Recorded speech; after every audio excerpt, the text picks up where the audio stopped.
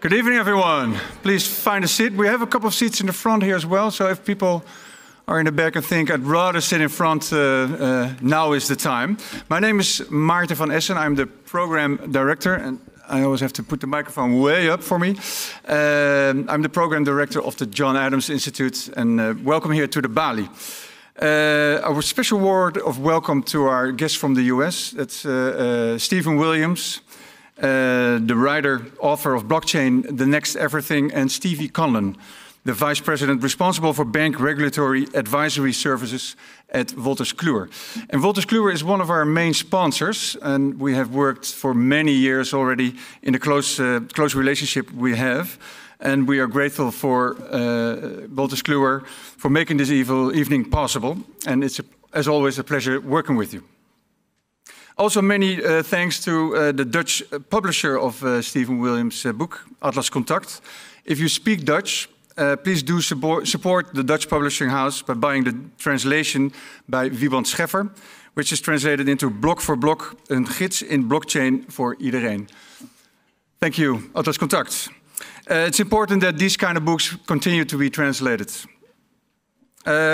Let's start off with a few questions just to see what kind of audience we have in our venue tonight. By a show of hands, how many of you would feel comfortable explaining to someone at a birthday party what it really is and how it really works? Oh. Would you feel comfortable stating, next question, as if you knew what you were talking about, that this is the technology of the future? That's about a little bit less.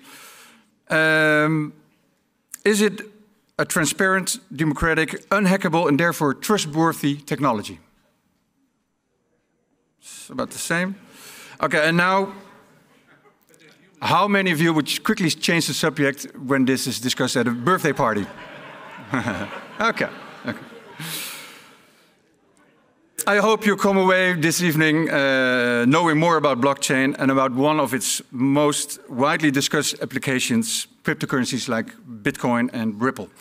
Stephen Williams writes about technology for the New York Times and Newsweek. In 2015, he founded a company called More that helps social entrepreneurs to produce more sustainably.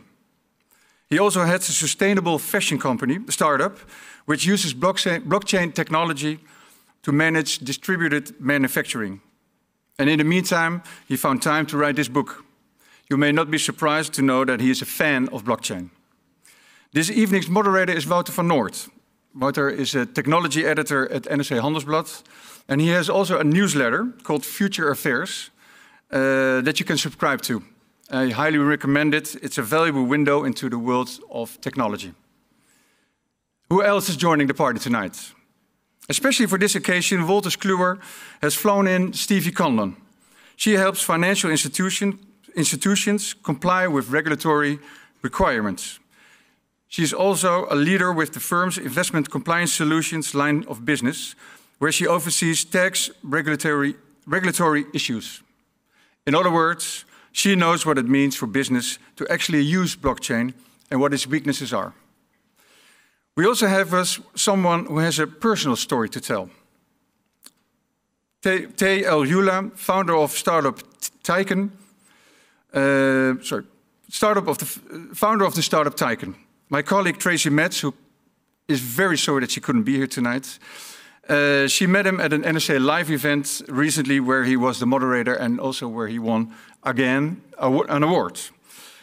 Tay was born in Kuwait and had to flee during the Gulf War to Iraq and later to Dubai. But after government buildings in Kuwait were bombed, he could never get his birth certificate. Having experienced himself how difficult it is for displaced persons to access their identity documents, he decided to set up a system using blockchain where they are accessible everywhere and cannot be tampered with.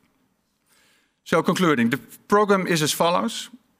Stephen will talk about his book for a while, then Wouter van Noort will interview him. Tay will give a brief talk about his personal experiences and his company. Then Wouter will have a conversation with Stephen, Tay and Stephen Conlon, and of course, with you. And finally, Stephen will sign his book afterwards in the lobby. So there we go. Stephen, the floor is yours.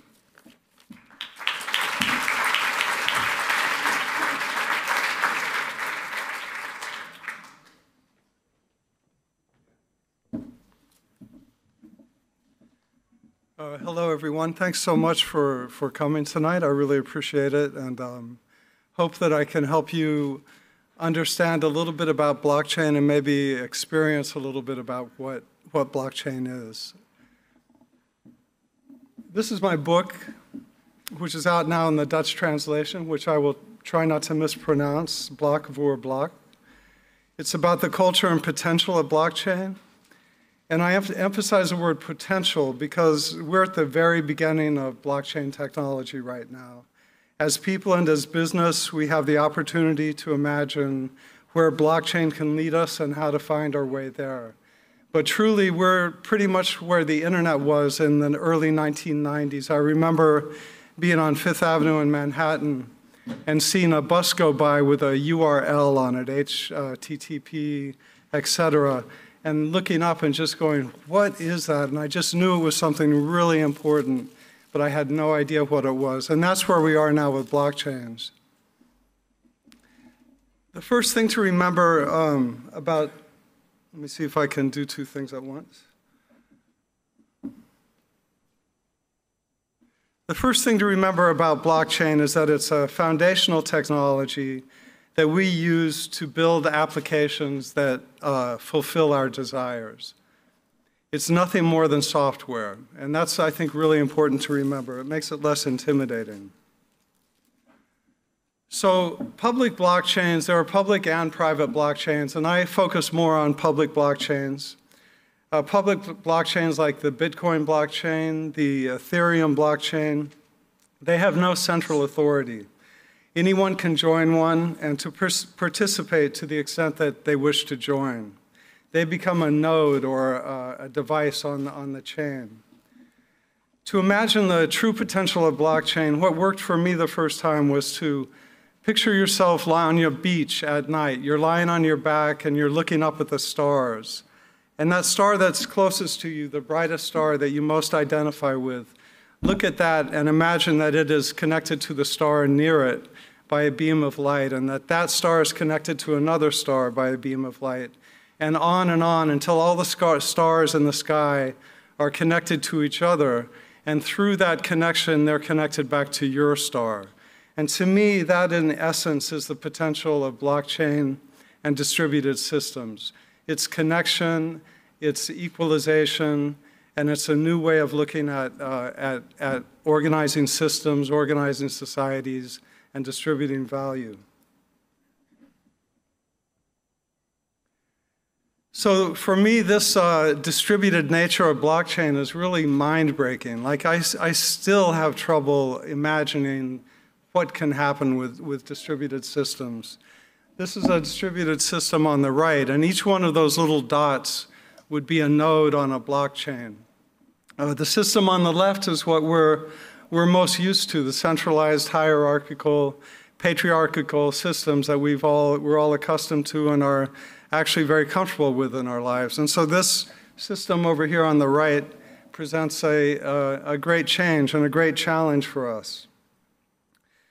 So a blockchain exists on all these circles are nodes, and they're computer devices, but they can be electronic vehicles, they can be smart toasters, smart refrigerators, they can be all sorts of devices that have computing power and exist on the Internet of Things and are connected to a blockchain. They all participate equally in the governance of that chain, which is vitally important to the concept of blockchain. So many people look at this diagram and they wonder, is it weak? It has to be weak. There's no leader to this. How can it run? There's no dominant node. With everything in balance, who's going to make the decisions? How will anything get done? And I find these are all perfectly sensible responses.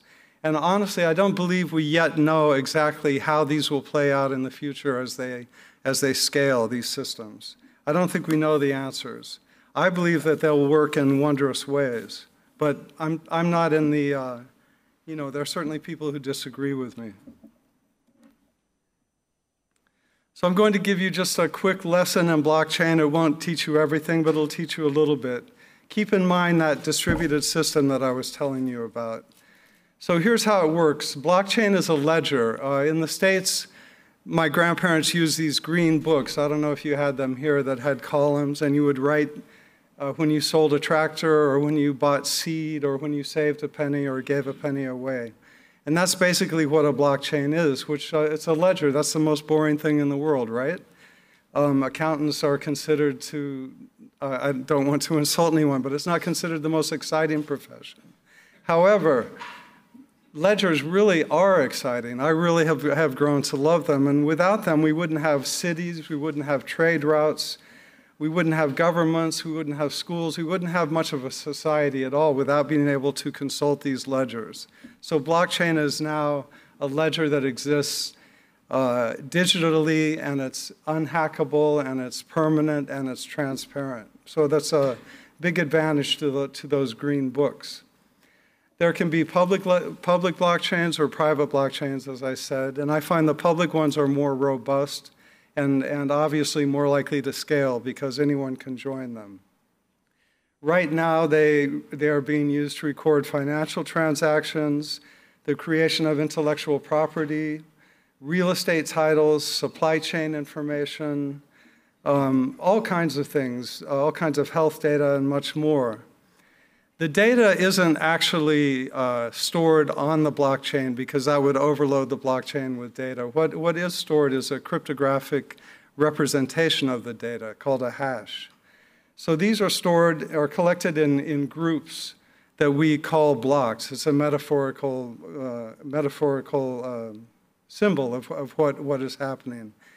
Each block refers to the previous block on the chain with a cryptographic connection.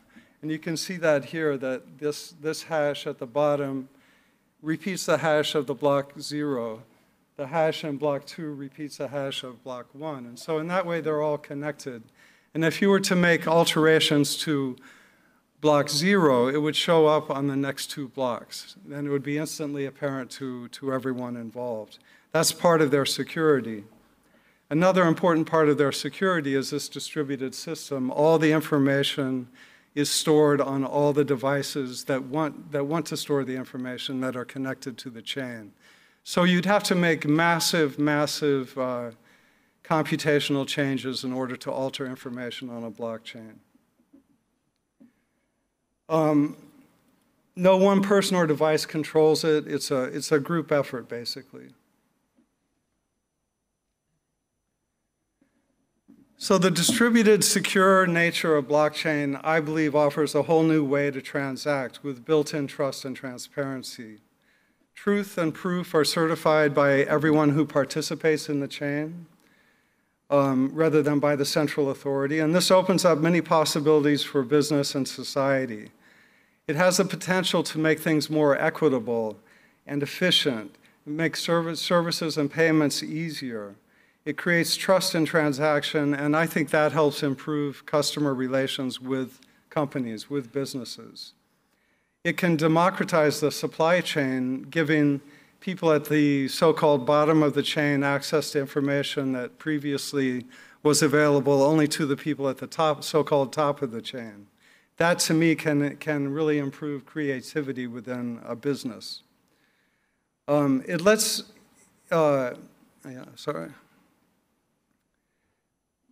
So I'd like to ask all of you to think about, given what I've said, to think about what issues you face due to top-down hierarchical systems. Are they prone to being hacked because they're so rigid? Are they prone to disruptions because they're so rigid? Is it sometimes difficult, with one person at the top maintaining the perfection of that system, is it easier to mess it up? Is it sometimes difficult for hierarchical systems to pivot in response to change? I think it is. And do these systems have weak points? I think every system we can imagine does have many, many weak points that are exploited. So thinking about that in your lives and your business, you might profit from thinking about the potential security and creative benefits of distributed systems like blockchain.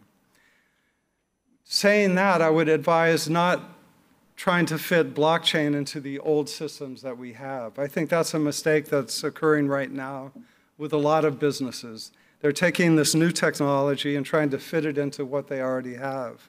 Instead, I'd consider blockchain and other distributed systems to be a paradigm shift in organizing people and sharing value. It's a way I'm encouraging people to create new systems using this technology, not revamp the old systems. Build a new house, don't renovate the old house. That's where the potential lies and where a lot of magic, I believe, is hiding.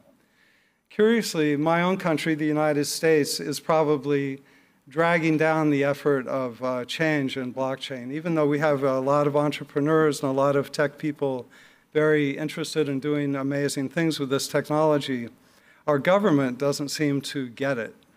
Just the other day, a US senator called for making Bitcoin illegal. As if that could happen. Bitcoin is not controlled by any central authority or any person. It would be very difficult for this senator to shut it down. And I think that that's a problem with a lot of governments around the world, not all for sure, is that they aren't able to adapt to this rapidly changing technology. But I see that as opportunity for a lot of us, for governments that are innovative, for companies that really want to try to make a change. But you have to take the risk of being in the vanguard. And definitely the blockchain technology is in its infancy, and it could totally collapse, it could totally fail. Right now, Bitcoin, which is based on blockchain technology, is rising rapidly, and people are getting very excited. We talked about it quite a bit at dinner. But that could collapse again tomorrow. So speaking of Bitcoin, I want to get this out of the way. Bitcoin is not blockchain, and blockchain is not Bitcoin. And every relative I have is constantly asking me, so how's your book on Bitcoin doing? And I just have to say, well, it's about blockchain. And they're like, well, but they're two separate things. Blockchain was actually a technology that was developed in the 60s and 70s, the precursors to the blockchain we use now. And it was used to develop Bitcoin, to track where the coins were spent, who owned what coin, and where they existed. That was in 2008. But people realized very quickly that blockchain was a valuable foundational technology for many other projects. So that said, Bitcoin and all these other coins and different types of tokens, when combined with blockchain, can create incredible incentives for altering behaviors, for encouraging certain behaviors, and for creating new economies that people can use. The types of economies that we can hardly even imagine now are being imagined by a lot of economists, crypto economists around the world. And I think in the next 5 years, you're going to see a lot of change in the way that we do business, the way we spend money, and the way we transfer value from person to person, company to company. And the thing that's going to stand in the way are the government regulations.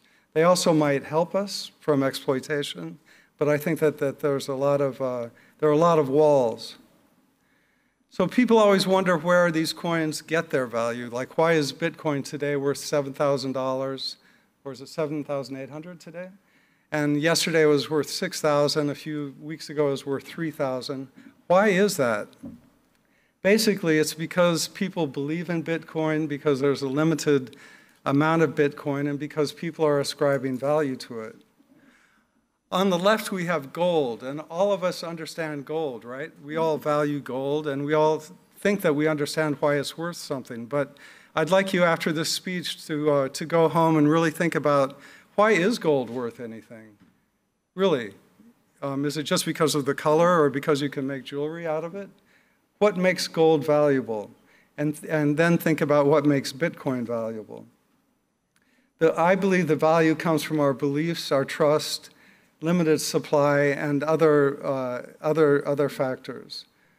We all understand gold, we think, but on the right is money also. And this is a photo of my MetaMask wallet. It's a type of wallet for storing value of cryptocurrency and non-fungible tokens, which I'll get to in a minute. At the top where it says 5924 ETH. I'm sorry? Oh, I'm sorry. At the top, it says 5924 ETH. Ether is a type of coin on the Ethereum blockchain. And that is the value that's in this particular wallet. At the time of this, a few weeks ago, it was worth $97. Now it's worth maybe $180. At the bottom here is a coin that represents a piece of artwork that I got for free in a giveaway. You can see it cost me 0 ETH. And at the bottom below that is another token that represents a physical object, a piece of artwork, not a physical object, a digital asset. That is another piece of artwork, which you'll see later in the slideshow, that cost me 1.50 ETH. So this is money on the blockchain right here. And I don't know how many of you have seen that, but that's what it looks like in one form.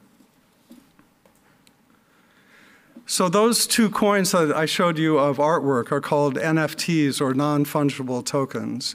And they represent objects. You have one token assigned to one object or one digital asset. And a digital asset can be a book, can be a piece of artwork, it can be anything that's digital on the internet or on the blockchain. These are something that has entered the blockchain space in a big way in the last year, and I think that they're going to be incredibly important as we go forward. They allow for amazing use cases and some pretty silly use cases also. They can represent any object or digital asset. You can track the movement of that object through its life cycle, following these tokens. You can put information that you want on that token that tells you more and more about this object. You can reward people for good behavior with the tokens. You can collect them like porcelain figurines. You can collect them. There are digital cats called crypto kitties you can collect. There are digital punk rockers called crypto punks that you can collect. There's all kinds of artwork that you can collect. They encourage really radical thinking and new forms of economies. I'm totally consumed by thinking about what they can do for us in the future. We're really at the infancy of understanding NFTs, but I really think they'll benefit from intense creative experimentation.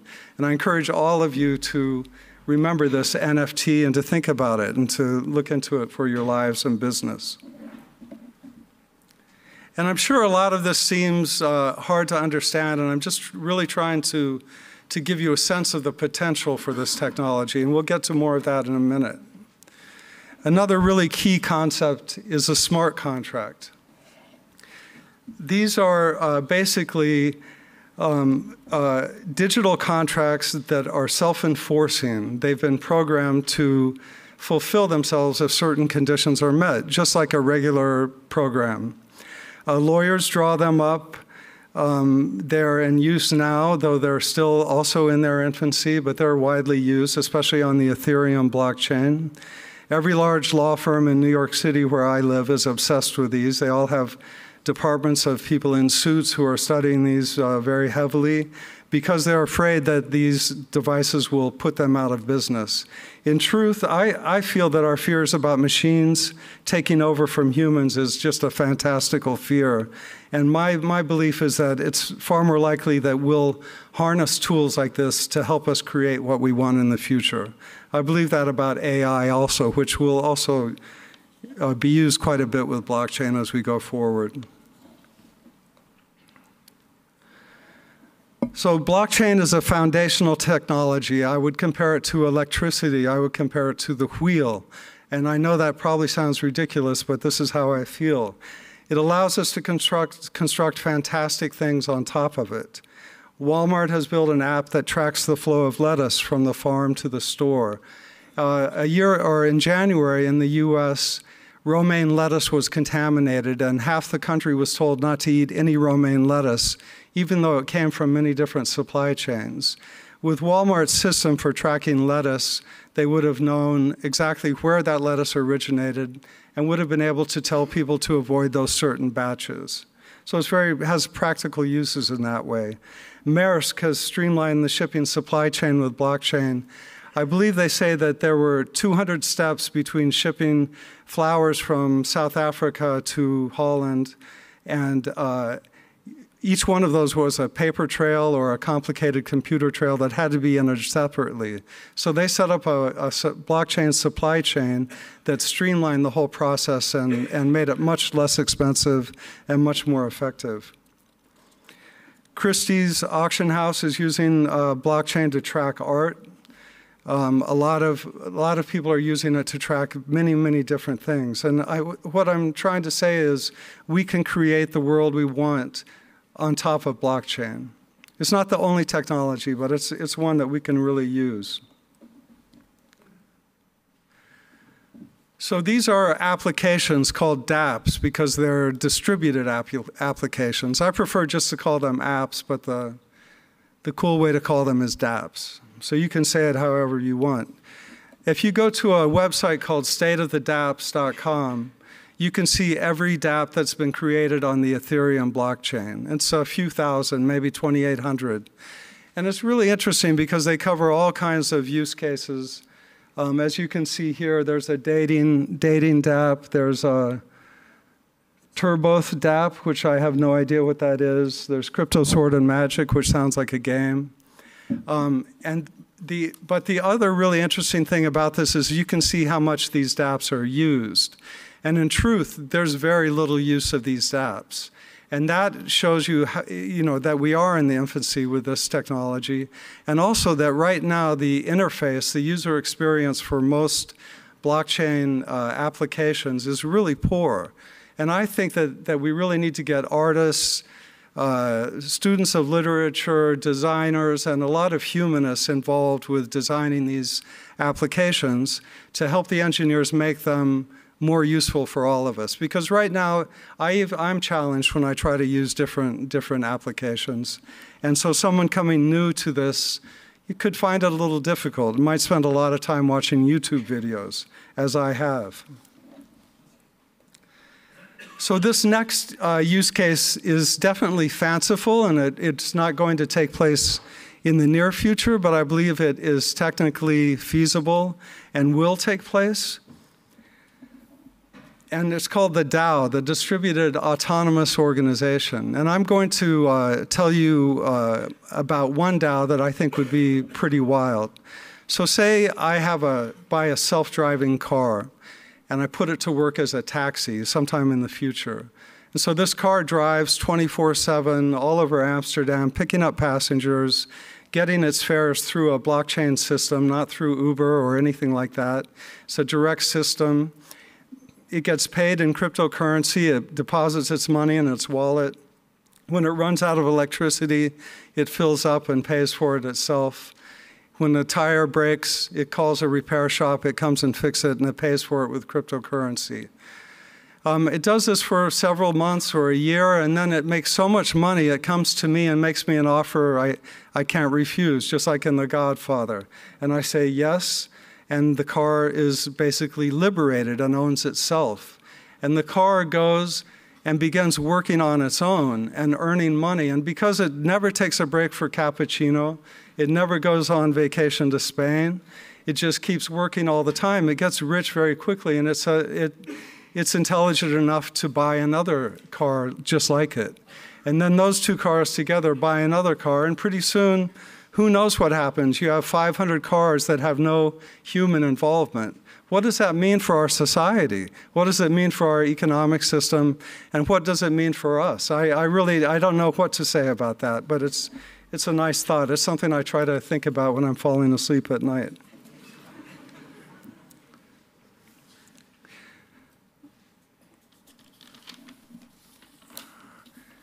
And this is actually happening right now. Now this is, I can't vouch for this business, although they have a very ambitious rollout plan for 2019 and 2020.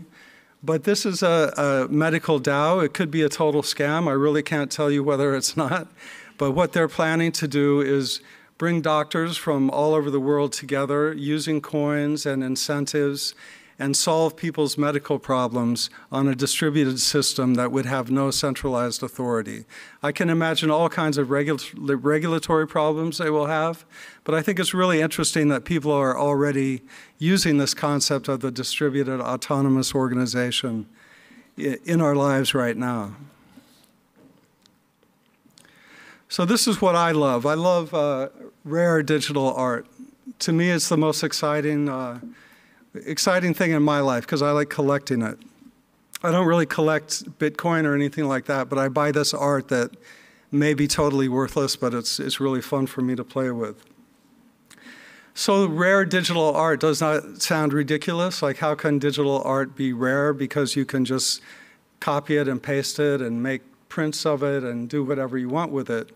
But in truth, it's been proven it's only been in the last year and a half or so that this has taken off, that when you have a cryptographic code registering the first example of a digital artwork or any piece of intellectual property on a blockchain, it gives it value. It's like the first edition of a print that is signed 1 of 3 or 1 of 1.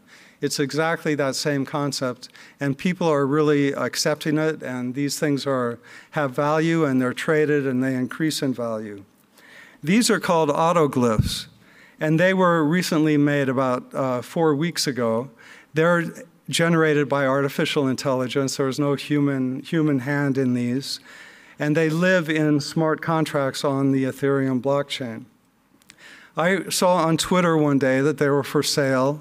They were $33 a piece, and there were about 500 of them. The profits were going to benefit 360.org, which is an anti-climate change organization in the US. And so I support 360.org. I went to buy some. They were sold out in 2 hours. So I went to a secondary market called Open Ocean and bought one of these, I believe it was that one, for 4 times its original value. And now, in the time I've had it, it's also gone up in value. But I just keep it. Basically, I don't ever even look at it. I look at the little token on my phone. If I want to see the artwork, I can pull it up on my computer. This is the weird world that I'm in. But I like it. I also own atoms of a movie by a famous video artist. She divided the last copy of an art film that she made into 2,000 segments she calls atoms. I bought 3 of these, and in order for her to show that entire film, she has to get permission using this distributed system to show all of our cells, all of our atoms. And if some people refuse or don't answer her query, then the film shows with patches missing from it. It's really interesting, but that kind of enhances the artwork itself. So that's rare digital art, and I encourage you to invest in that, not in blockchain, not in Bitcoin. So this is a very important concept, and you're going to hear a very interesting use case about this later, so I won't go into it too far, but blockchain offers the chance for all of us to have a digital identity, and that includes the 1.2 billion people on Earth who right now have no identity. They have no identity cards. It's very difficult for them to access financial systems, to get phones, to go to school, to get health care, to participate in the modern society. So you can have an identity that you control on the blockchain. It contains all of your information, all the data that you want, maybe your medical records, different things, and you can determine what is released. It's completely controlled by you. And the example I like to give is I have a 21-year-old, and if she goes into a store to buy a beer, she has to show her driver's license, which reveals a lot of information about her, a lot of data that we routinely just give away. But I don't want that guy in the store to actually know where she lives. I don't think that's necessarily good. With a digital ID, you might just be able to reveal, certified by the state, this person is 21 years old, and you wouldn't even have to give the name of the person. So I think that's really interesting. Excuse me. And there are great prospects for this to control your social media data and to keep data out of the hands of the giant harvesters such as Facebook and Google. Another area I'm very interested in is sustainability, as I'm sure most of us here are, because we have to be going forward. And blockchain offers many, many, many opportunities for sustainable action. This one I really like. I know the founder of this. he has a data company in Jakarta, and he spent some time in a village when he was young with farmers, and he would see how when they had crop failure or monsoons or different reasons to get seeds or different needs for their farm, they would often have to borrow money from loan sharks. And those loan sharks would be expensive and sometimes violent. So he set up a blockchain system that allows them, using very simple phones, to register their land, their own identity, their crop yields, and all of their banking information. And they can, instead of going to a loan shark, they can send it to a bank in the capital and receive a loan often on the very same day. And they can take that money, which is cryptocurrency, and use it in the local farm store to get the supplies that they need. And curiously, the repayment on these loans is 100% so far. So it's been very successful.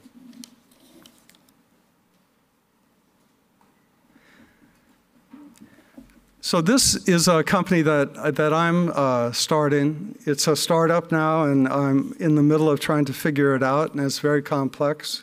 But what I hope to do is incentivize manufacturers in different industries to reuse products and to use less materials. And the goal of that, obviously, is to reduce carbon output and waste. And I'm starting with fashion. And what we will do is have NFTs or some other technology to track each item as it passes through the secondhand supply chain, from person to person or person to store or store to person. And then we will reward people who reuse materials with coins. We will also reward businesses that reuse materials with coins. Now, to do this, we have to create an economy in which those coins will have a value. And this is the incredibly tricky part, is how to make those increase in value and make this whole process worthwhile. But I just wanted to point that out. That's something that I'm working on, and I hope it will scale because it's distributed and have a huge impact in the next few years on the carbon levels being put out into our environment. So this is just an introduction to a technology that obviously I think is amazing. I know it has tons of problems. I kind of glossed over all of those, but there are many. And I hope it'll have a positive influence on your lives and businesses going forward, and that just give you a chance to kind of think about this and ponder it. And definitely think about the self-driving cars when you're trying to go to sleep tonight. Thank you very much.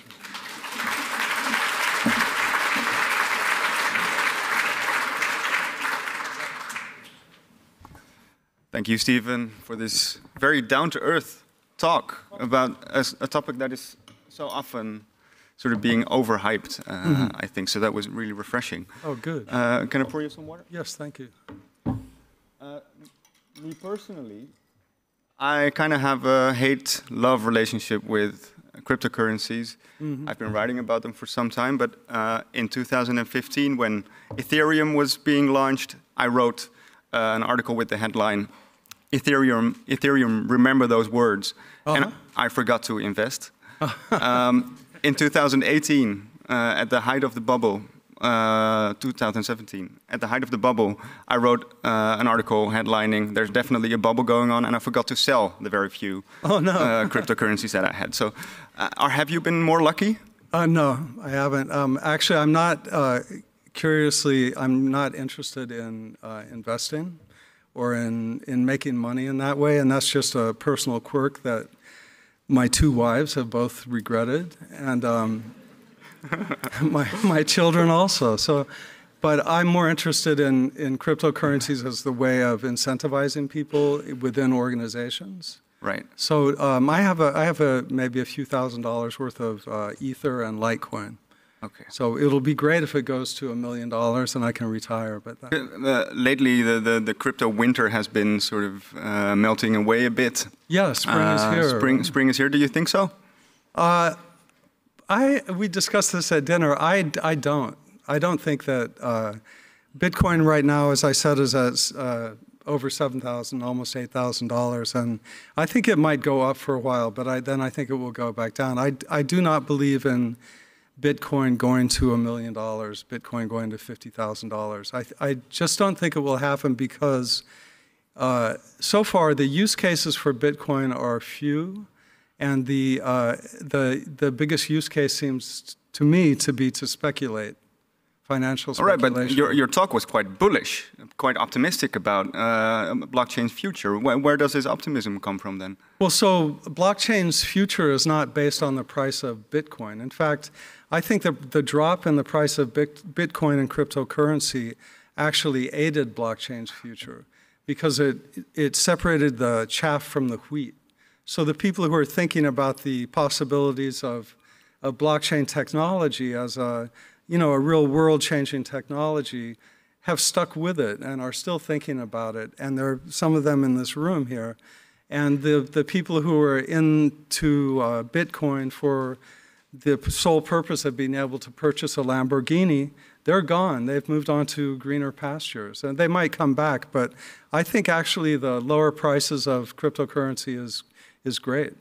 It has made me quite the skeptic, I must say, because if I look at my email inbox just now, there are all kinds of promises regarding blockchain. It's going to solve world hunger. Right. There's blockchain for supermarkets, blockchain for art fraud, so many different applications. And this can mean two things. It can mean that blockchains are actually conquering the world at an incredible pace, or it can mean that the predominant business model in blockchain is talking about blockchain. Oh, yeah, that's a really good point. And honestly, I think right now the basic model is talking about blockchain. It's not conquering the world. It's not fast enough. It's not diverse enough. But that doesn't mean that it won't be. So I think that we're, as I said, a few times, we're in the infancy. And I do think that certainly it's not conquering world hunger now. But the ideas that are being applied to, especially AI on blockchain and world hunger, are pretty fascinating and compelling. And I do think that in the next 5 years, you're going to see quite a few big developments. It seems you seem quite sober and down to earth, and that I'm a total dreamer. But it makes me very curious why you thought this was actually worth writing a book.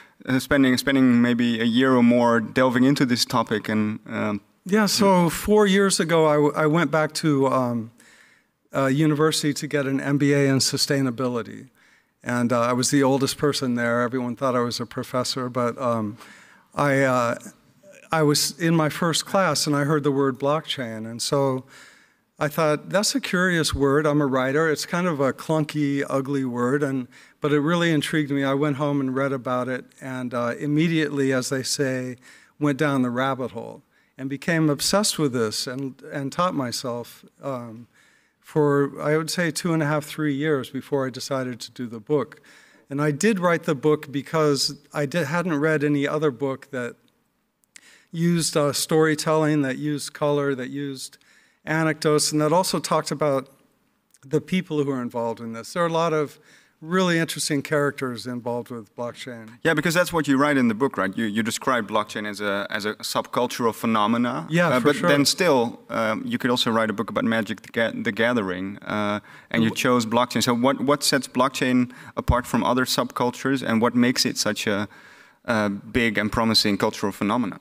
Well, I think the distributed nature is, if I were to choose the one thing about blockchain that I think will be world-changing, it's the distributed nature. Yeah, like in the example of the DAO, self-driving cars developing itself. And you actually raised an important big question in your talk about this self-driving car DAO. You asked the question, you posed the question, what does it mean to society? But you didn't answer it. Could you try to do it? Okay. What I think that sort of system will mean for society is that we will have more leisure, right? And more that free time. More leisure time, yeah. That we will maybe redefine what it means to work and what kind of work that we do and what is the purpose of work. If we have machines that are able to do a lot of our work for us, I think it's going to cause a real, maybe a crisis of thinking in our societies, and I'm sure it'll be really hard on the Americans, and the Japanese, because we all like to work so much. But so better for the Europeans in that sense. Well, from what I can see, yeah. Hey, I'm working now, right? I'm just kidding. We'll be able to delve into the big questions around blockchain in the upcoming panel discussion, and we'll give the floor to some questions in the audience as well by that time. But for now, we're going to listen to someone else with a very special story. I had the pleasure of interviewing Tay for NRC. And this guy is a blockchain entrepreneur trying to solve some of the hardest questions maybe in the world right now, is identity, how to prove who you are. And he has a very interesting and personal story to tell about that topic and how that relates to the blockchain. So please give a big hand to Tay and also to Steven, of course. Okay.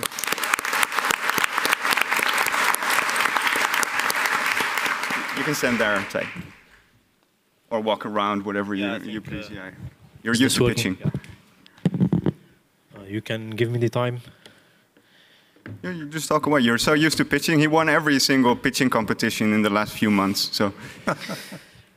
Good evening, everyone. My name is Tay, as I was introduced. And I usually introduce myself as the invisible man. I know that you can all see me here. There will be no magic show or smoke coming up. The title Invisible is given to people who do not have a birth certificate. And during the Gulf War in 1990, the birth registries were destroyed. So I was born in Kuwait. My father does not own oil wells. We're not shareholders in Shell. And during the Gulf War, we had to leave the country and migrate to Lebanon. I have my driving license on me. Let me then go quickly back. That's my driving license. So under the place of birth, it's written onbekend.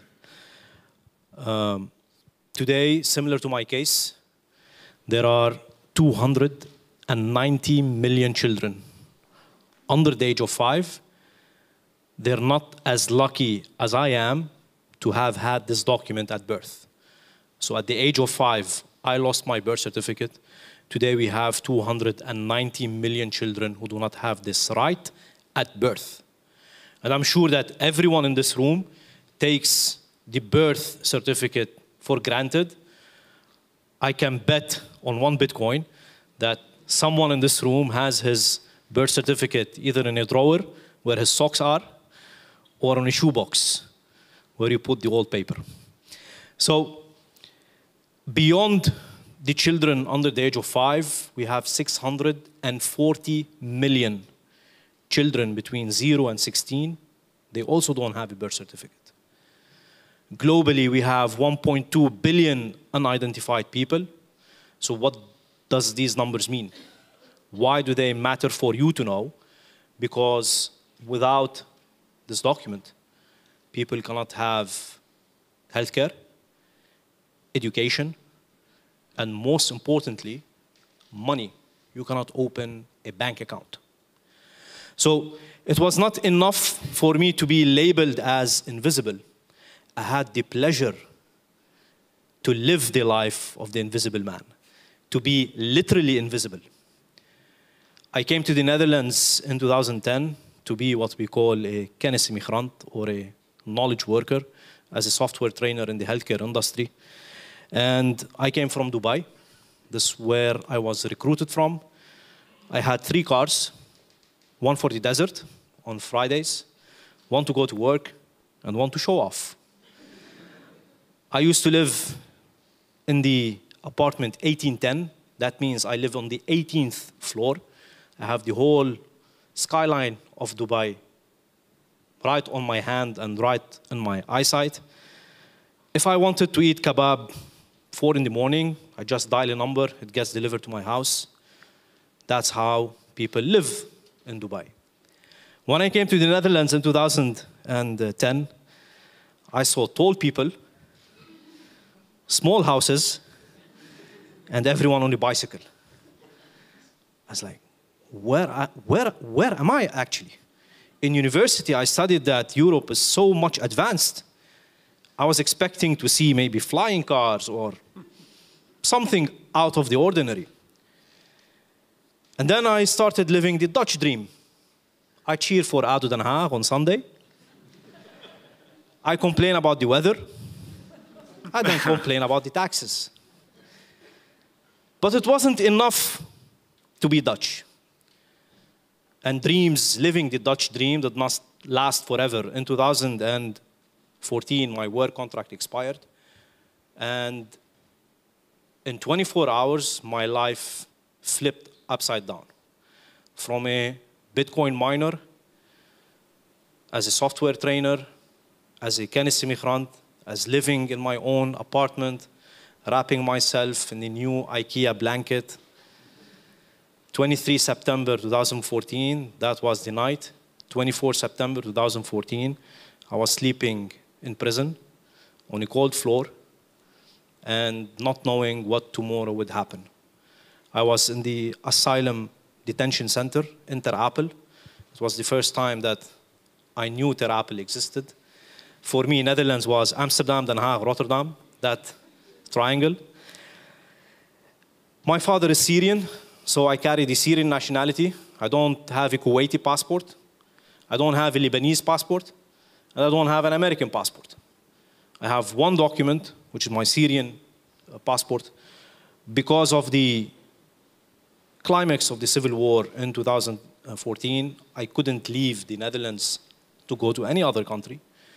And asylum was the only chance to stay. Now, as you can imagine, in an asylum camp, they don't give you the best quality of food, not like the food we had today for dinner.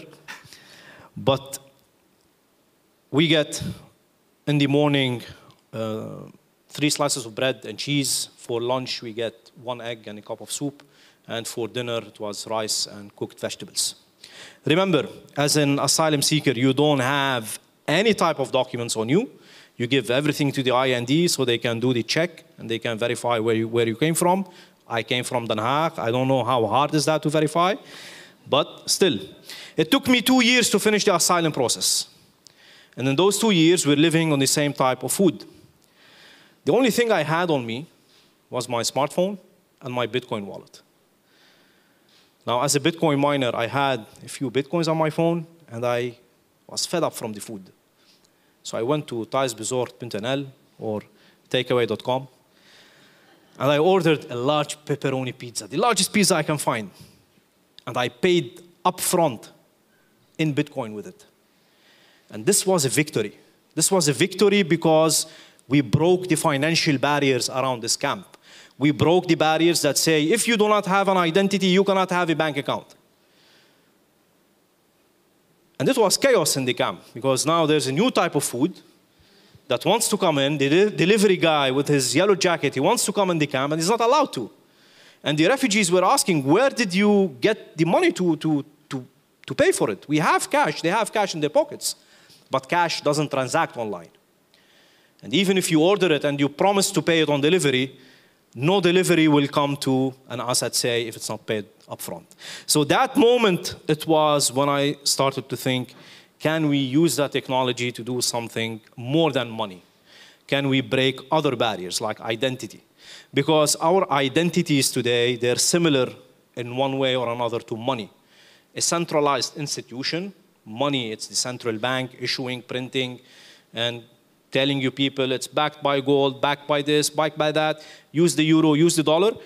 Similar in our identities, we have the municipality, we have the whole set of institutions in the Netherlands that issue your documents. And especially in birth certificates, it's saved in the Ministry of Justice, in the safe, in the vault. So you don't own your birth certificates. It's not your ownership, it's the ownership of the government. In other words, we are property of the government, which is, I think, is true if you relate to the US, that debt is created when humans are born. Every human being that is born on this planet, there is a certain debt attached to him or to her. So how can we free our identities? How can we have, similar to Bitcoin, a decentralized way of verifying who we are? If we look at identities, they're merely a piece of paper that is signed by someone who has authority. So if we take that paper and that ink, we transform it into a digital scarce signature that cannot be frauded, that cannot be deleted, that cannot be tampered with, available 24 hours, anytime that we want, we can call it and we can check if the signature is original, that's where blockchain is needed. So we're using that technology to build an open source identity system.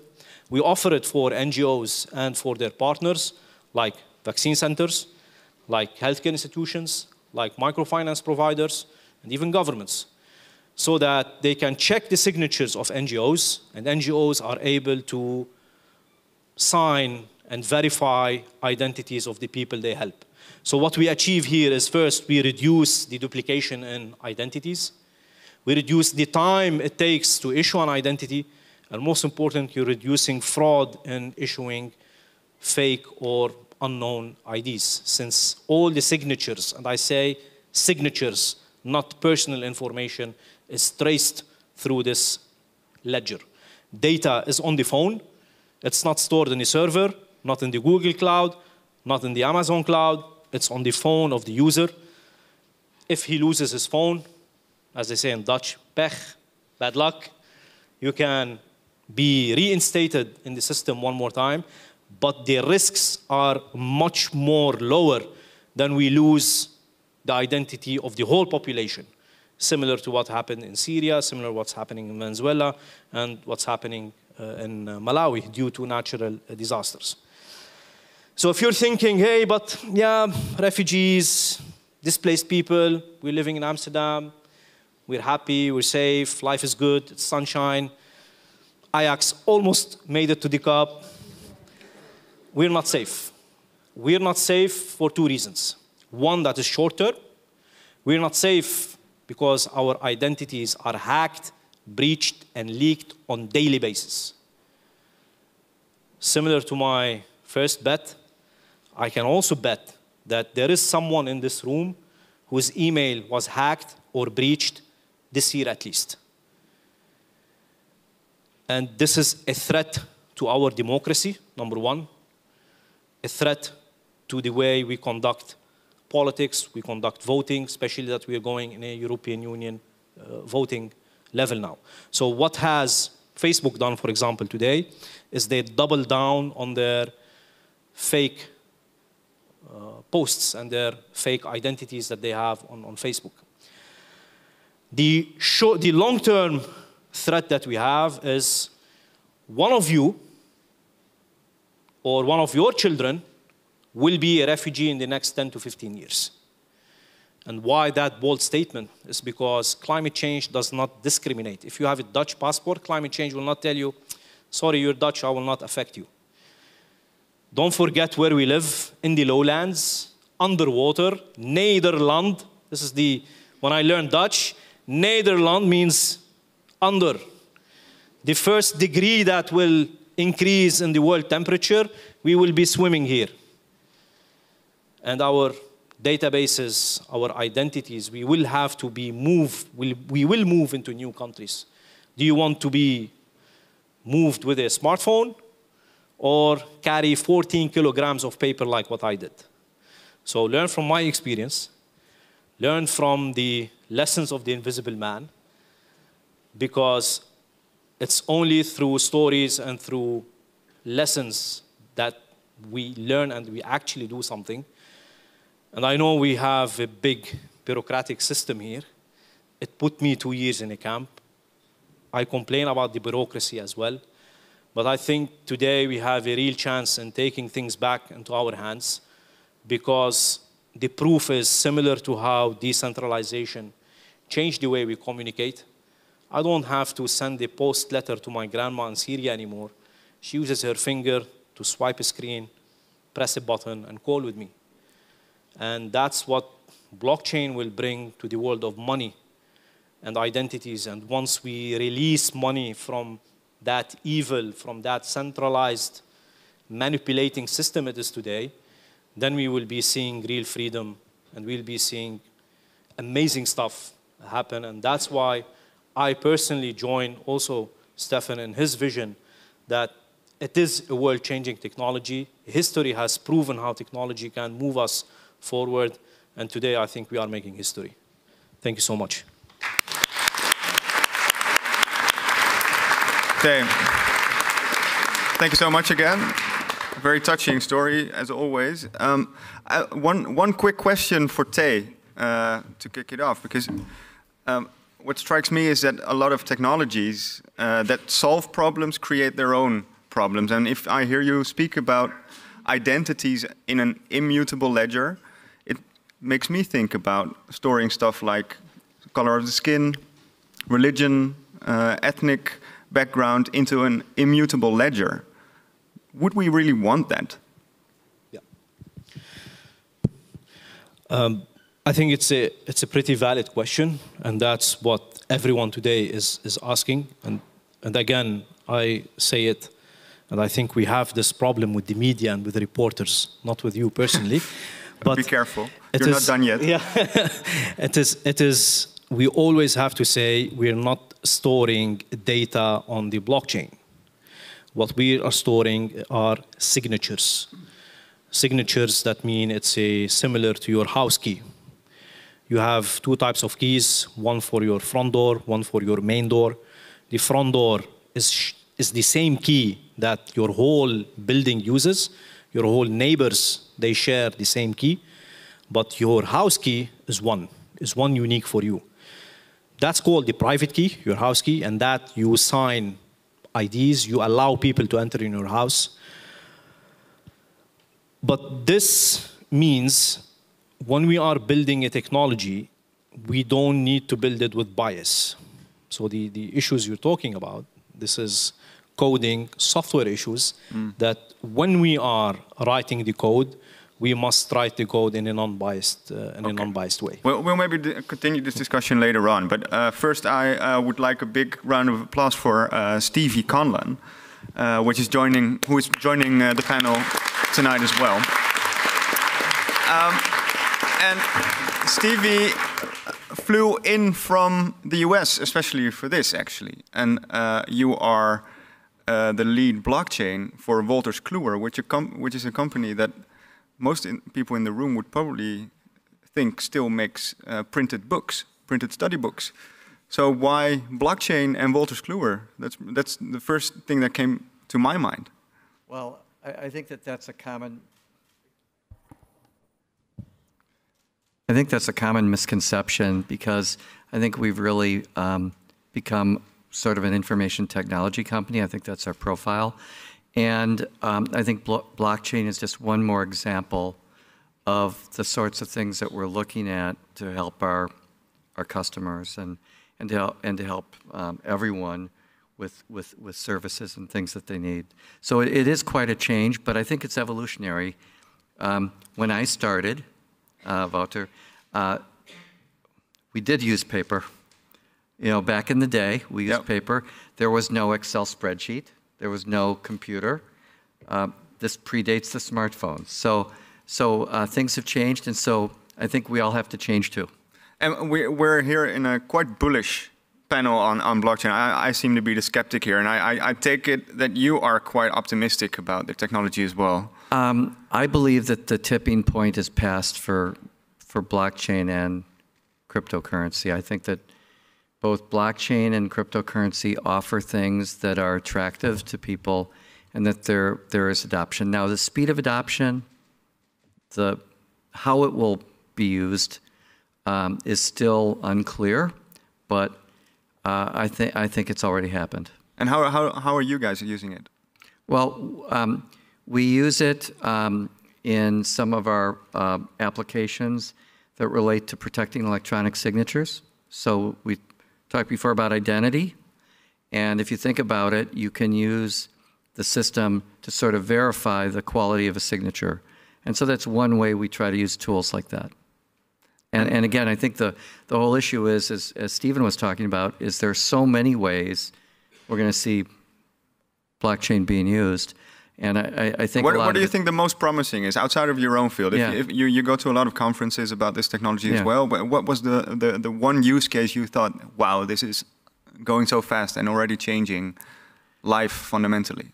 So I think, there's been a lot of discussion, and maybe you've heard this as well, about using blockchain payments to speed cross-border payments.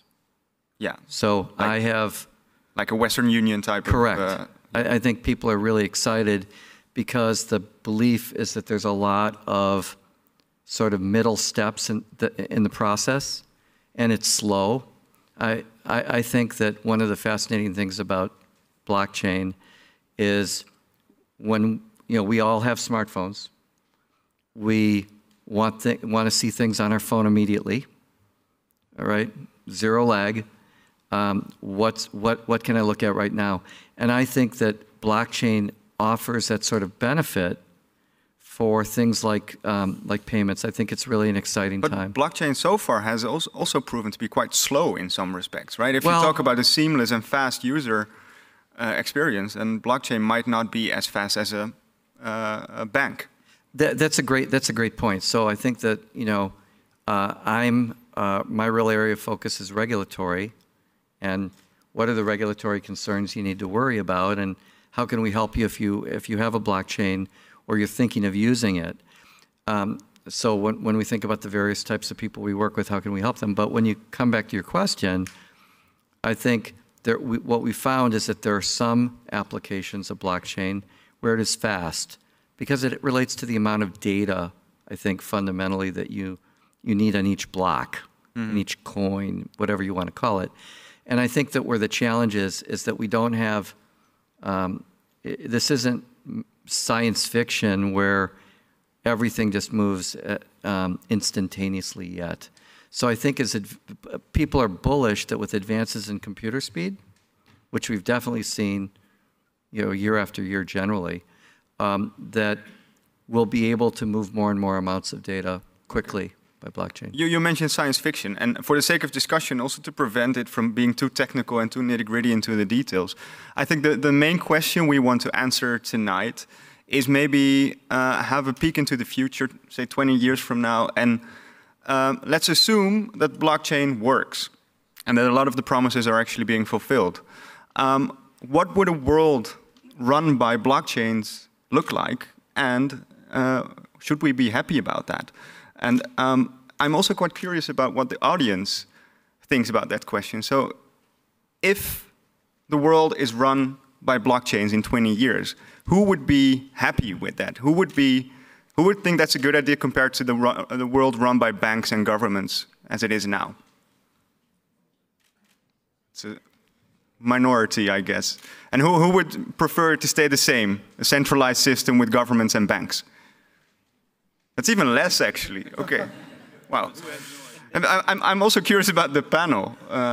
Well, what do you guys think? I'd like to say, and I think in 20 years, no one will use the word blockchain. I think in 5 years, you won't need to know that you're using blockchain. You'll just, like nobody says internet, the global network of computers anymore. Right, and you'll just be using it. No one, you talk about your email, you don't talk about what makes your email work. So I think right now we're in the peak blockchain talk, and in a few years it won't exist. I'll have to change the title of my book.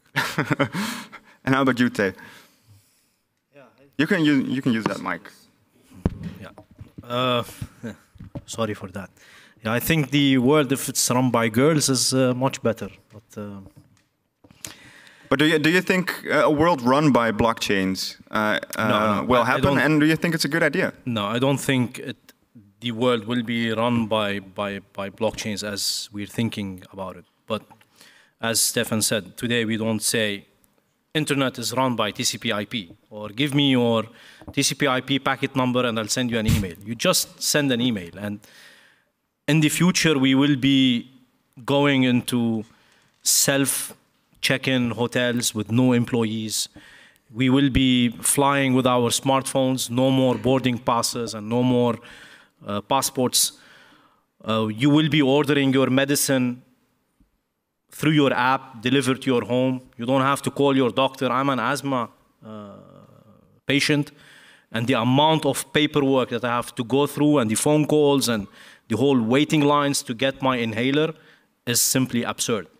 And this can be replaced through an app and a vending machine next to my house that gives me my medicine.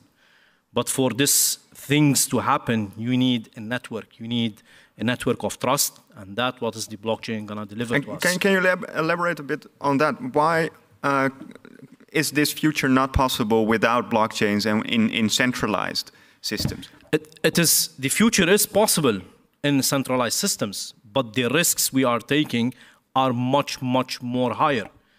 Today, because? Today, a fine on GDPR compliance goes up to millions and hundreds of millions of dollars.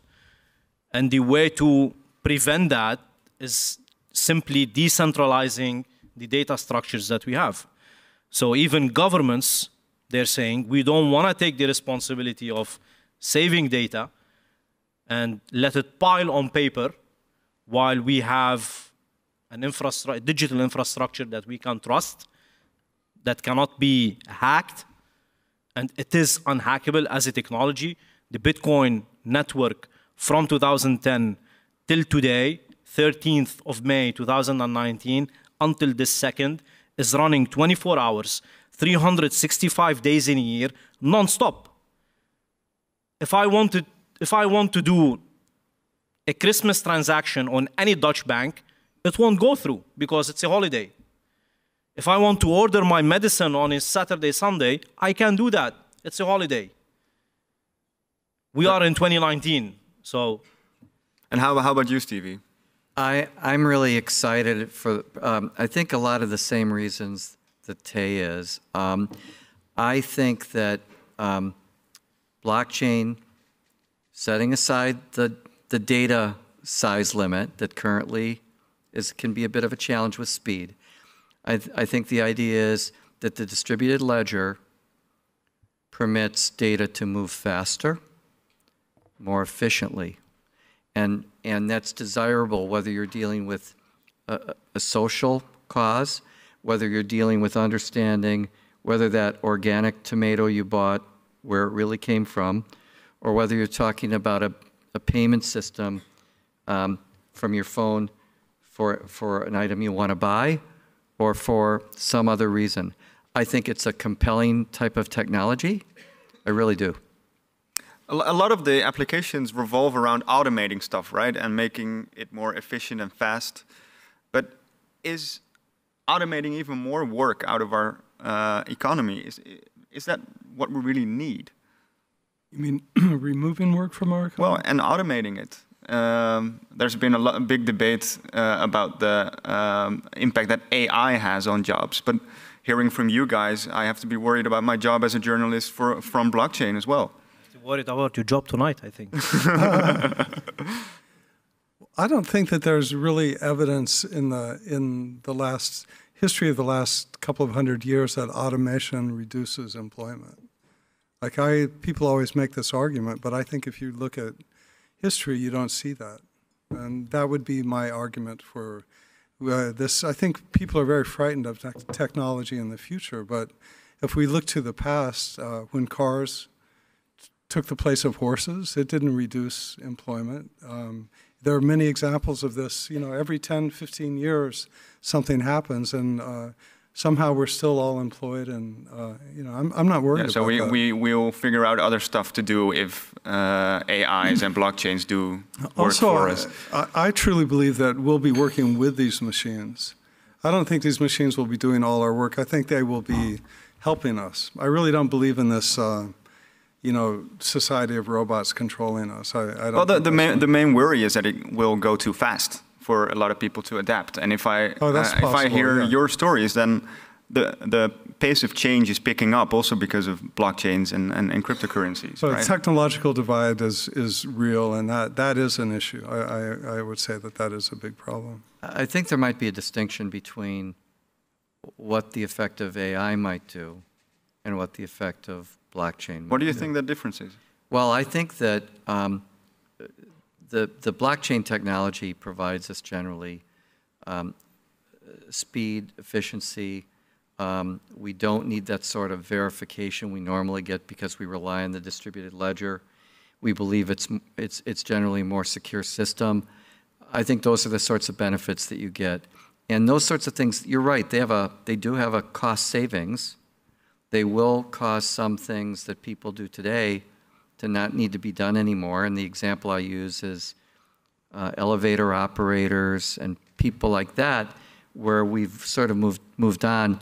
But I think that that's sort of different than what might happen with AI. And I'm not sure AI is as close in time as blockchain technology is. So there might... You think that blockchain will change work faster than artificial intelligence will? Yes, I do. I actually Okay. I agree with Stephen's basic premise on that point. I think that blockchain is potentially very revolutionary or transformative in terms of what it means for business. And also business quite and fast, consumers. because Yes. I thought AI was everywhere and blockchain was still in its infancy and sort of picking up pace, and AI was already sort of making all kinds of jobs obsolete. But you think that blockchain might?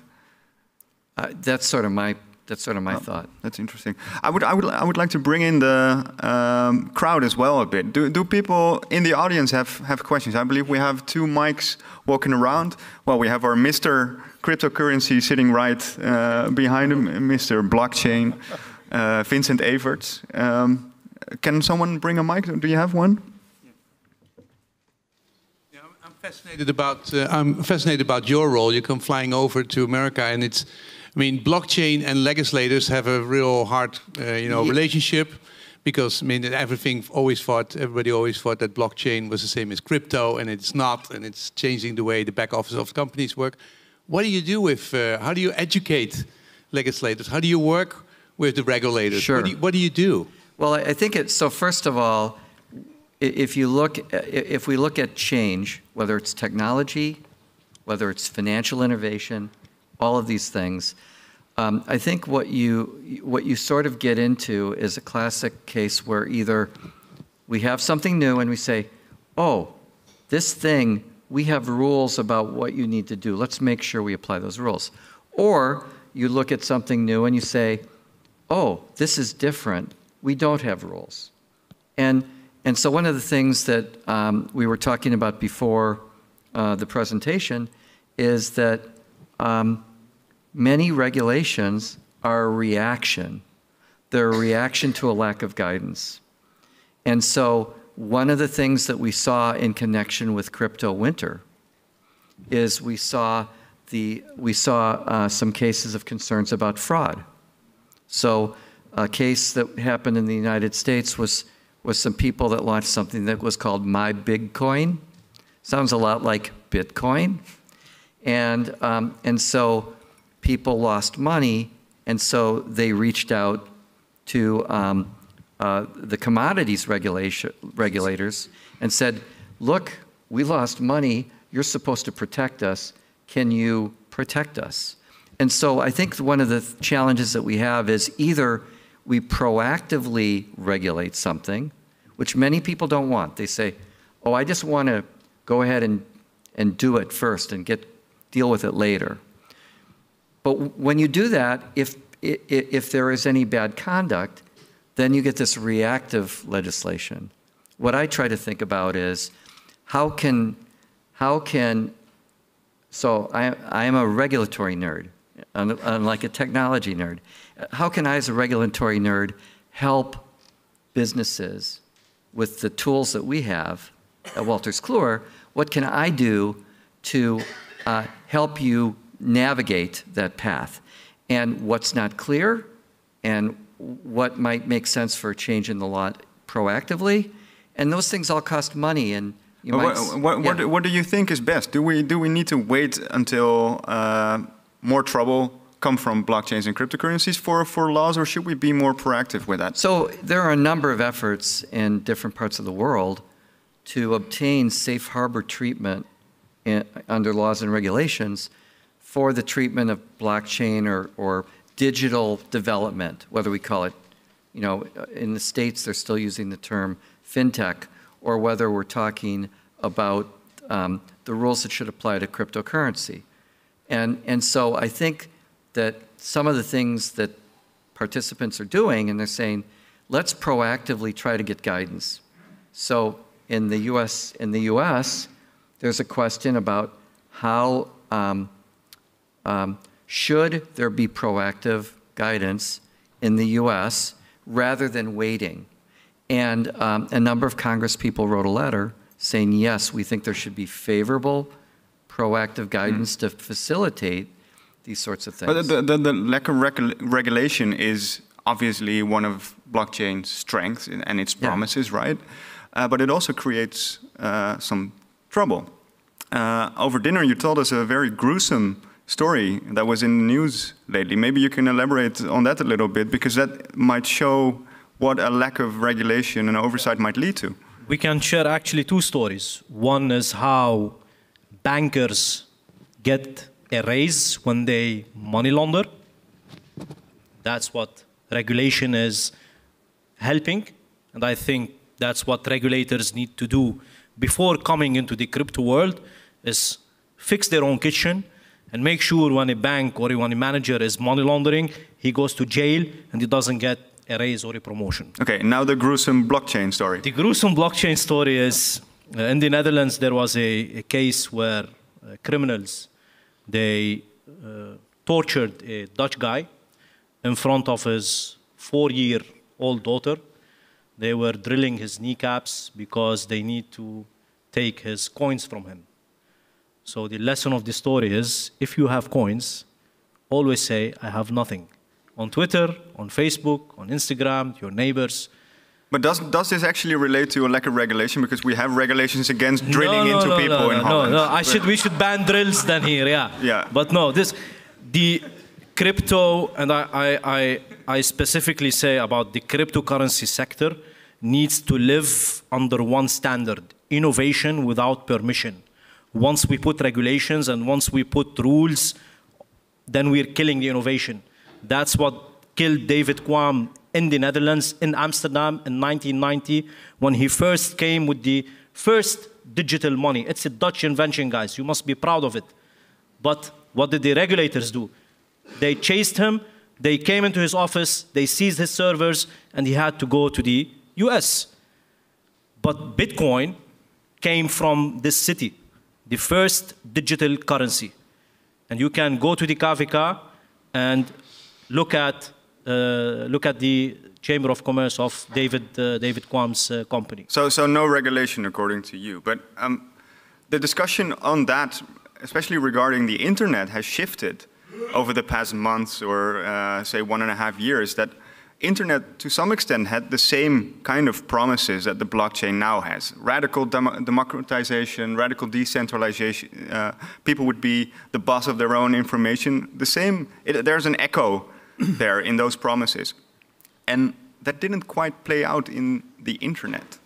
We now see that that led to monopolies, and the lack of regulations has led to maybe even the hacking of democracy itself.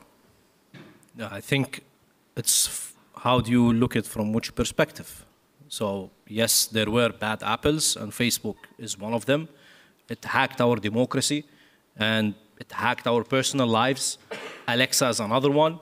If you think there is a perfect AI working in Alexa, you're mistaken. There's people listening to your conversations. But they're not just any apples. They're the only apples that are left. That's the problem. Yeah, no. They're not the only apples that are left. I like the word apple in this. Yeah, sense, exactly. Yeah. And that's the third company. You know, with this discussion of the person who was robbed for his Bitcoin, and the use of Bitcoin to buy illegal substances, these things always come up. But I think your point about the use of the dollar or the euro for fraud is just at a much higher scale. Yeah, you think people are robbed constantly for euros and dollars, and I really find it curious that people somehow separate cryptocurrency from that and make it into a uniquely dark form. It's money, and people want your money, and that's what happens. It's a test. Yeah. So when you launch a new car, what do? They take it to their field, test fields, and they test it in mud, in water, on asphalt, on every type of road that they can find. Mm-hmm. And similarly, cryptocurrencies, if they only survive in the angels world, then it's not money. Then it's not a form where we can transact in. It must be lucrative for criminals, for drug dealers, for pedophiles, for angels, for everyone. And then we can say that's an acceptable form of money. Right, which is as simple, as funny as it sounds, as simple as it sounds, but this is the characteristics of money. No, I think that's a very basic truth. Well, we have a regulatory nerd here who might want to chip in. Well, so my reaction, so here's sort of an interesting question that I think that, that everyone talks about, which is when you come up with something new, do you get sort of a sandbox, or do you get a chance to sort of grow your plant and see how things happen and let something go up? Or are you going to be subject to the same rules as other things? Because again, I think my response would be, I don't think of cryptocurrency or blockchains that involve payments. Because again, it might be a blockchain payment system that raises anti-money laundering issues. It doesn't just have to be cryptocurrency. Right.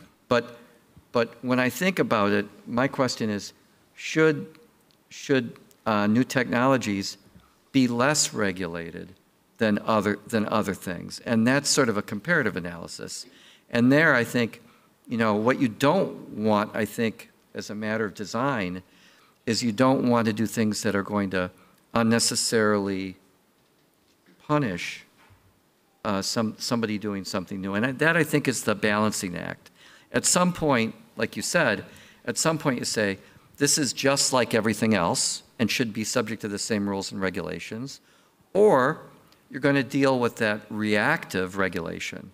There'll be somebody who's not as good about the use of new technology as you are, and then that bad person will do something to ordinary people, and governments will react and regulate. So that's history. So that's the worry. How do we treat things fairly? Is there another question from the audience right there, sir? Oh, yeah. I think the lady there was already raising her hand at the previous question. Sorry, I'll come back to you. Thank you. Thanks for all your talks, by the way. I have a question for Tufik. You said government is having our identity. And you said it in a way, blockchain is not going to change it. But when we get self-sovereign identity, I think governments still need to verify our identity, digital, right? So wouldn't governments still own your identity? They would verify your identity, but they would not own it. That means you have the control to share, to store, and to verify with other institutions. But the data itself is with you and under your watch, and not in the vault of Ministry of Justice or somewhere else. That's how today emails work.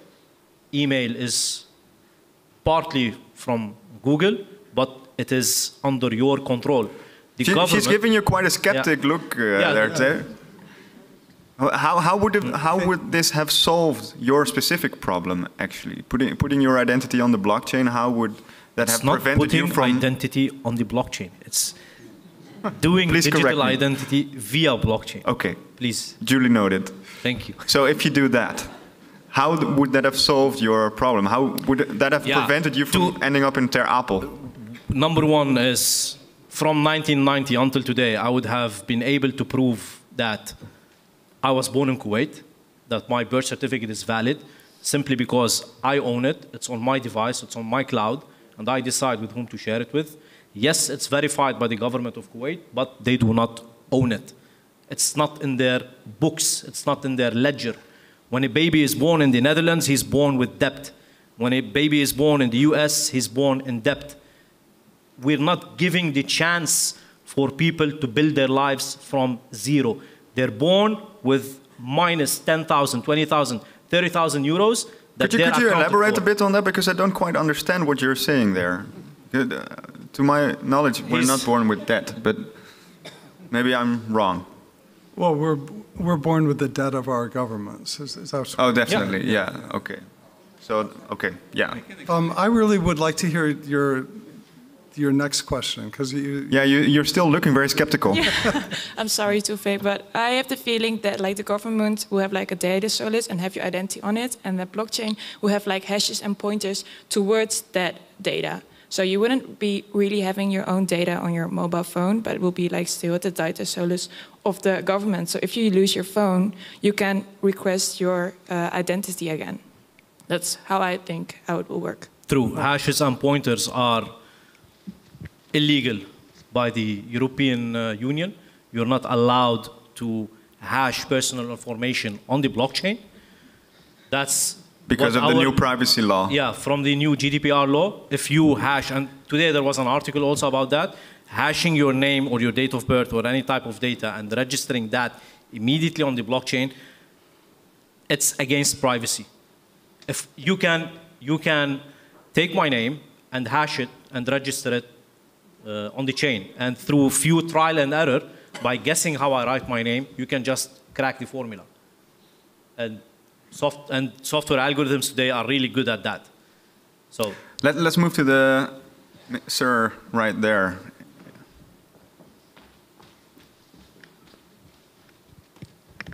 Thank you. My name is Egbert Dommering. More recently, the whole discussion on blockchain has evolved into a more abstract level as systems of trust. If we look at the Bitcoin issue, we say we don't need a central authority anymore to say that something is money that can be replaced by a technology of blockchain. But we have many different systems of trust functioning in society, such as professional liability, editorial responsibility, all sort of quality. And we need legal norms and authorities to sustain this sort of quality and sort of trust. So my question to this learned panel is, do you really think that blockchain can replace all those different systems of truth, of trust? There's so much built up over all the years of institutions and laws. How can blockchains ever replace that? Well, in money maybe, but we're so different, many different systems. Even a political party is a system of trust. Yeah, and I think your question is very clear. The whole, Thank you. If you look at the whole... Sir, I would like to go to the panel for an answer. Well, so I think primarily we're talking about replacing the trust that you need to determine value and to exchange value. I think that obviously I might look at you and decide that I trust you. I don't think that blockchain will have any effect on that within society. There will always be other forms of trust. What do you mean by trust? That I don't have a pistol on me or something? Or? Yeah, I think that you have a sense, or I mean, I haven't been looking at you, but if we spent some time together, I think I would have feelings about whether I trusted you or not. And I don't think blockchain would ever have an effect on that. But in terms of trusting the exchange of value, definitely blockchain will remove that big question and the need for a lot of middle people. I guess that's what we're saying. I saw you sort of leaning into the microphone, Stevie. Sorry.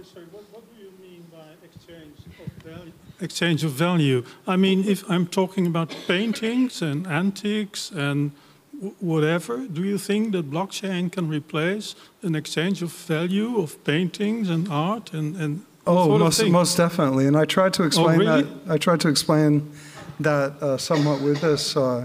Blockchain's being used now very effectively to track the provenance of very rare artwork, for instance, which now the provenance of artwork is based on trust and handshakes and little manila envelopes with papers in them that are scattered around the world. And so there's the amount of fraud in the art world right now is astounding. So if you attach, there are different ways to attach signatures and fingerprints to physical objects.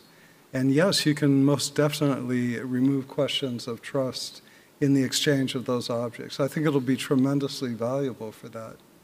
What does the panel think are the main exciting, the most exciting applications regarding this trust? So, Walter, with the trust thing for me, I get two things in my regulatory nerd thing. So we talk about a payment, and one of the things that we have in financial transactions is that, you know, if I hand you $20 or 20 euro, and you give me the object I ask for, we do it together right there. I make sure I don't give you that money until I get that object, right? That's the, and yet if we took a 100 euro, 100 million euro transaction, we know that we would have that money wired. We know that you might custody the asset. There would be a process to make sure that both of us get our value out of that exchange. And so I think one of the exciting things about tools like blockchain for payments and cryptocurrency are the innovations to try to make that super efficient. And I think a simple example would be the so-called atomic swap, where Sorry? Atomic swap. Atomic swap, which is just basically it's a term that's used to describe the transfer of cryptocurrency by two parties, and it really could be any digital asset, but where you use a smart contract to make sure that both parties have performed. So I give you the money, you give me the thing, and maybe the thing is a Bitcoin. And the smart contract protects you and me, because if one of us doesn't perform, it unwinds and yeah. I don't lose my asset. So that's the clearest explanation of what automated trust basically is, right? And that's something that Stephen was also referring to regarding those DAOs, these decentralized organizations that can render whole companies obsolete. What do you think the future of that will bring? You already elaborated on that a little bit, but there's tons more in your book. So what do you think the promise of DAOs is? Well, I think it's really, honestly, beyond my imagination.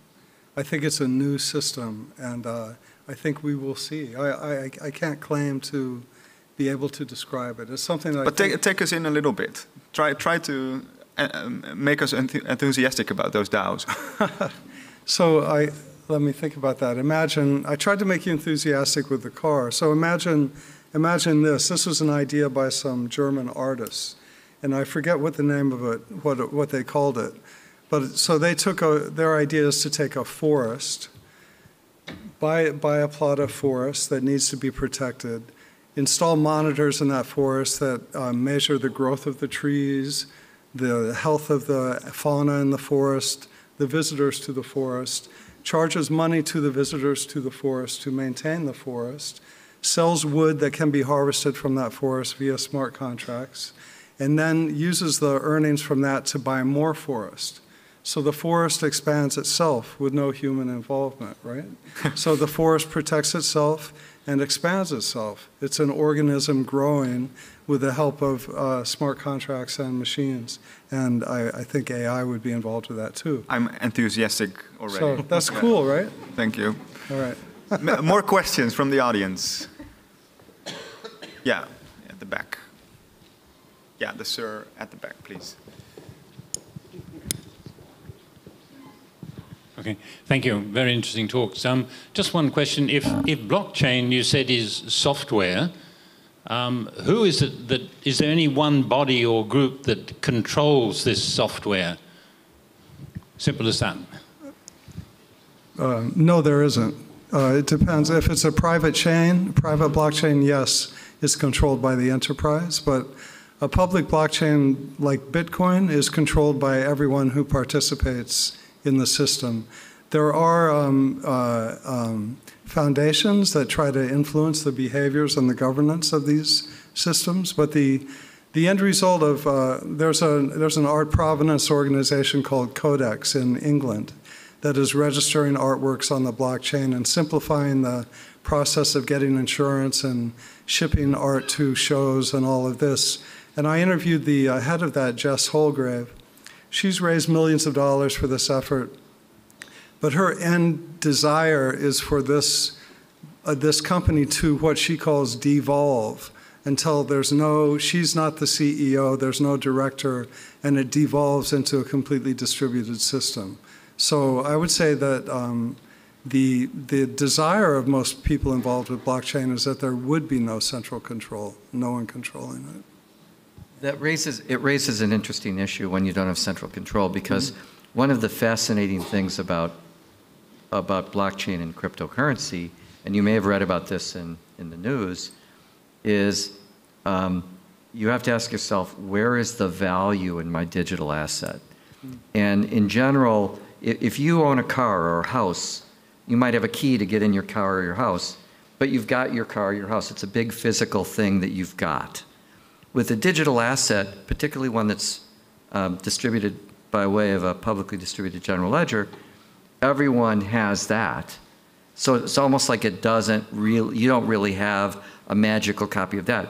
Your proof of ownership is what's called the private key.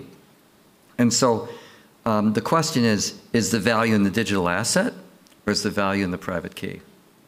And many of the attempts, for example, if you want to, let's say you own Bitcoin and you decide to, instead of buying a pizza, you decide to borrow money against it. You know, you go to the pawn shop for Bitcoin, you take your Bitcoin in, right? Well, the only way you can really make sure that the lender can get to your Bitcoin is you would want to give them the private key. But if you give them the private key, then they own your Bitcoin. So that's why... that's why people get drilled in their... I guess that's why they get drilled in their knees. Yeah. But actually what they try to do is, again, use a smart contract to control access to the private key. That's sort of an attempt. But it's really an interesting thing. Not your keys, not your crypto. And wear knee pads. Wear knee pads, yeah, that's a good one. Maybe one or two more questions from the audience. I would like to go back there. Thank you very much for your very interesting contributions. At the start, it was mentioned that it would be unhackable. And I would like to know why you think that would be the case. You want to answer? I can answer that, yes. So, when I talk about blockchain, I'm talking about one type of blockchain, which is the Bitcoin blockchain. And that stands for an immutable, borderless, open, decentralized, and neutral network. So instead of using James Bond, just remember I and Bond after it. Immutable, borderless, open, neutral, decentralized. That's what is blockchain about. That's what the Bitcoin is about. To hack into this ledger or to change anything in this ledger, that means you have a window of an average 10 minutes to control 51% of that network. As of today, more or less an average of 7,000 nodes in the Bitcoin network exist, distributed on a global scale, meaning we need 51% of those nodes to be on my side to change the future of Bitcoin, but not influence the past transactions. What's written on the past is done. It cannot be changed. It's like the layer of the earth. The more you dig deeper, the harder, the bigger equipment that you need. You can change the surface with your hand. Just do like this, and you dig some sand. That's what you can influence in Bitcoin. So it is unhackable. But what is hacked today is the exchanges. It's the companies that are building their software and their protocols on top of this network with zero to minimum experience in security. And they invite everyone to use their platform, and then shit happens. And so then the regulation would come and say, hey, these are not your coins because you don't control the keys. These are the coins of the exchange. And then you form a group and you want to sue the exchange, and then the regulator will tell you, oh, but in our jurisdiction, this is not money. You cannot sue them. Tay, isn't there an issue for some of the smaller coins or other blockchains where, for example, if it wasn't Bitcoin, couldn't there be a case where I could corner the market? For maybe a moment, I could for 10 minutes, I could buy 51% and then do whatever I want. For the smaller ones, it happens on a daily basis. For the smaller ones, yes. Yes. And then second, if it was a private chain, so instead of talking about a publicly distributed chain, if it was a private chain, which was, we talked about that before, if I got control of whoever had access and permissions, then I could hack it, right? So that's why, as a academic, as a holder of a master's degree in digital currencies and blockchain technology, I put Bitcoin here, and I put the rest of the world here. And just one other type of thing that I've been reading about lately, and maybe I don't know if you've seen it, Stephen, but there's been articles about programs that are being used to hack the private key itself and steal the private keys. And once you have that, then you've got the coins. Now, that's not a full hack, but it'd be pretty nasty if it was my coins or your coins. True. Yeah. Yeah. I see one hand there in the room. So let's pop in one last question, probably. I'm trying to get you the GDPR article, so for your neighbor. So we can do that what about after the catch-22 of the guy about 3 months ago who dropped dead, and his Bitcoin so far has still been lost? If he had given the keys to someone to solve that problem, then the catch-22 is that it's out there, the keys. If he doesn't give the keys and he drops dead, nobody can touch the Bitcoins, and the value is gone forever. So how do you rationalize that? Well, you rationalize it by the fact that... Could you talk into the microphone, Steve, please? Oh, I'm sorry. Well, first of all, he might not be dead, for one thing, because it wasn't all his money that he lost. So he might be very well alive and waiting to access that money. But the other thing is that, yeah, he lost his money. That's one. There's a very definite coldness to cryptocurrency in that if you lose your access, if you lose your key, if you lose your ability to recreate that key, then you lose your money. And you've lost money.